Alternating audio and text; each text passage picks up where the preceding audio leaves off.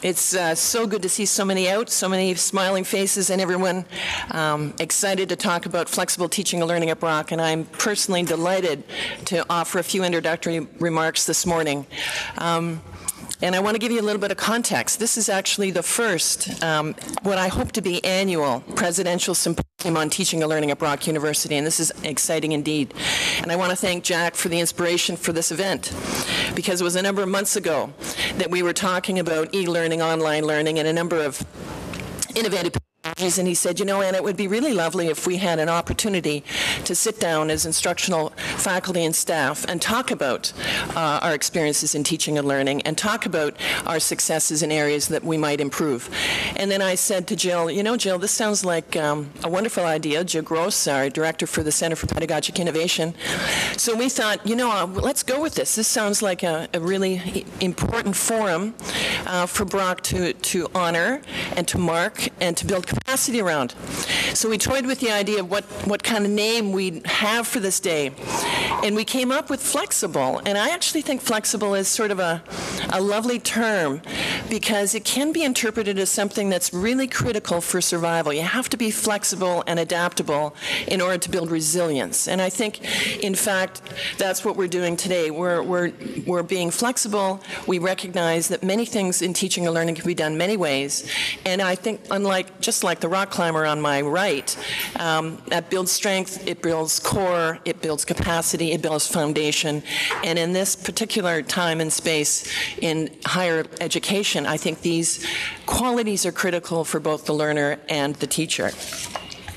Why now, and why is this important today? And what do we hope to gain? For those of us in the profession within post-secondary education, there has never been, in recent memory, a more radical time of change. Government oversight, heightened accountability, fiscal restraint, our changing student demographic, and the exponential impact of technology on our human condition. These forces have dramatically impacted every aspect of higher learning. I would argue, however, that no sector has been more acutely impacted than the landscape of teaching and learning. I call to your attention 3 recent developments that shape this particular moment in time that we now inhabit. First, Brock University's Strategic Mandate Agreement. Brock University has identified putting students first as one of 3 fundamental pillars. This priority stimulates us to think creatively about what we teach and how we teach. What we teach means that we may focus on theory and practice, as is find expression in experiential education, from work-integrated learning to service learning, and the full spectrum of experiential learning in between. How we teach means that we may focus on any number of a spectrum of pedagogies, ones that may include online and blended course delivery, as well as considerations of duration and intensity, like accelerated courses and our experiment with the spring-summer trimester. The second major piece here is building on our historic strength. It is critical to remember, certainly given our celebratory 50th year observance, that our Strategic Mandate Agreement with the government has simply identified our historic strength of putting students first. We have, since our inception as a university, built upon this bedrock. And more recently, we have begun to forge new ways to reinforce this foundation. Over the last several years, our Center for Pedagogic Innovation and Service Learning Resource Center has launched a series of successful grant initiatives to support our instructional faculty in areas of innovative pedagogy and service learning. 3 years ago, we also began enhancement of our spring-summer academic term with a renewed commitment to offer more options for students regarding course selection and mode of pedagogic delivery. Our SMA has simply formalized these initiatives as part of our signature strength and unique identity. The third major piece that is on the horizon, and momentarily I'm sure I hear from MTCU about the second call for grants. The government's announcement for the second round of grant incentives will be focused for online course delivery, This call will entail a major focus on collaboration both within institutions and across institutions of higher learning. It is an initiative designed to assist student mobility and create online networks of collaboration among our universities and colleges in the province. In summary, these three events, our SMA, the institutional steps we have taken to support our historic teaching and learning strengths, and the government incentives designed to enhance student mobility are now aligned and frame the context for this symposium. This is the horizon of possibility we now enter. What do we hope to gain?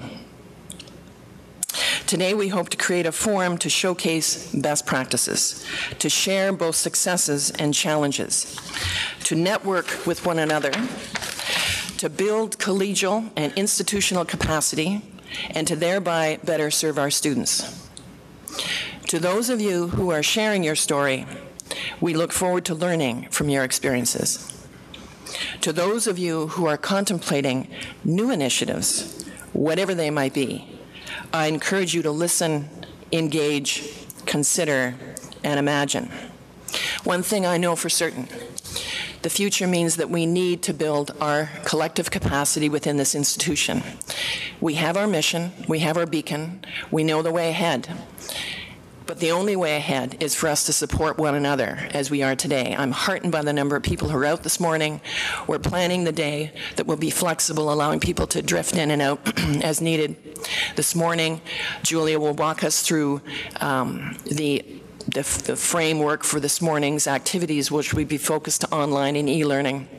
And this afternoon, Sandy Howe, who is with our Service Learning Resource Center, will facilitate our service learning efforts. And this I want to make crystal clear. We are engaged in a full spectrum of teaching pedagogies. It is not just one, it is many. The future requires us to be sensitive to diversity, which means we need to be equally compelling in our face-to-face, one-offs with students, as we are in our distance education with students. There is no one way, there are many ways, because that is the only way we must recognize the future at Brock around teaching and learning is a whole host of diversity. So once again, I thank you for your attendance today. I know the sacrifice that entails, and I look forward to sharing some wonderful stories with you. Thank you.